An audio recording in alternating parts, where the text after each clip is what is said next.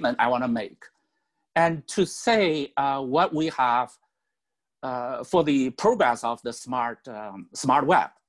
So I also put a Twitter, very simple one. Blockchain, check. Cyber Republic, check, right? Smart web, check. I'm not saying we're done, but then comparing to 3 years ago, definitely it's much more obvious what we're talking about.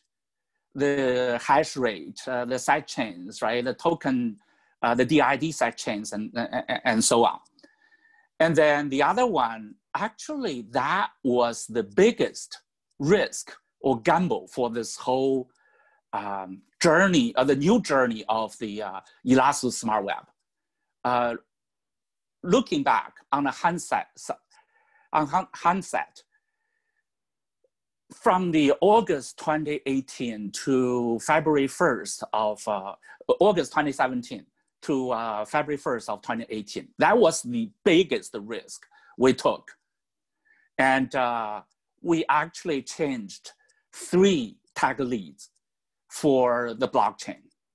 And we also fortunately got some outside help, like from on-chain, right? Carried us to launch the main chain.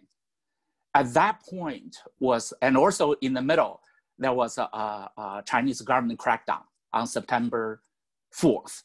So all the things add together, because I didn't know blockchain that well. Everything was based on a hunch. If Satoshi just wrote 50,000 of lines, we can do it in 4 months. That was the hunch. But then in reality, that was a gamble, okay? We kind of win that bet. That was the biggest risk. The second biggest risk is from the February 1st to August, February 1st of 2018 to August of 2020, what we are at today. Fortunately, we had Yipeng and Jingyu came back to this project, right? They were both my CTOs, chief architects once upon a time. And Yipeng led the blockchain team.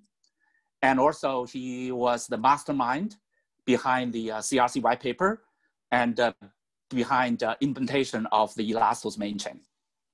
So without him, right, we wouldn't have the CRC as we see today. The other one, of course, is Jingyu as a smart web check, right? The smart web consists not just the blockchains. It has like a Hive. Hive is the overarching IPFS, and also has something to do with Google Drive, OneDrive, all those personal cloud drives, and the home NAS. Then there's a peer-to-peer carrier I'll mention later on. And of course, on top of it, we're going to deploy dApps. And Jing, you also mentioned we're going to have the next phase, the phase 3 of this journey, right? For this 4 years, or maybe a little bit beyond 4 years, would be dApps and BIS models, which in my Twitter, I was just saying it's ongoing for the next year.